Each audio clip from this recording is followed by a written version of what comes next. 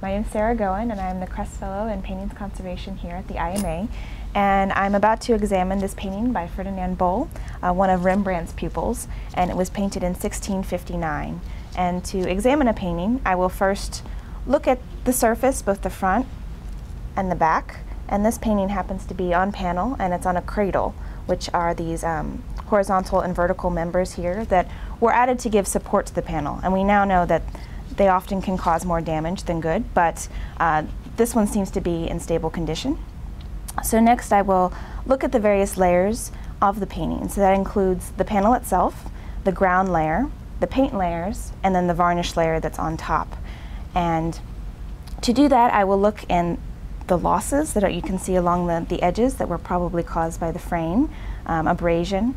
And I will also look under the microscope at the paint strokes, and we also have different lighting techniques, one of which is ultraviolet lighting. And here's a little flashlight that releases ultraviolet light. And we could also take it into a photo studio and use larger ultraviolet lights to get a better sense of the painting overall. But that can give us an idea of the type of varnish.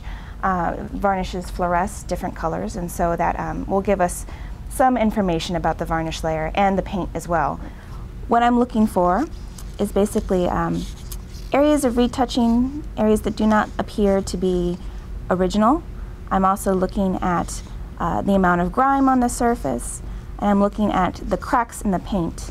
The cracks can tell us quite a lot of information.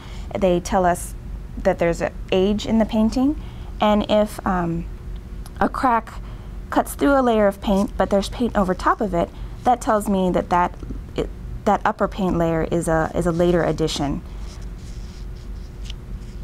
This panel has two cracks basically that run horizontally, one at the lower side and one up here through the hat. And I can tell by looking under the microscope that there is indeed previous retouching along those areas. So this panel has been previously treated.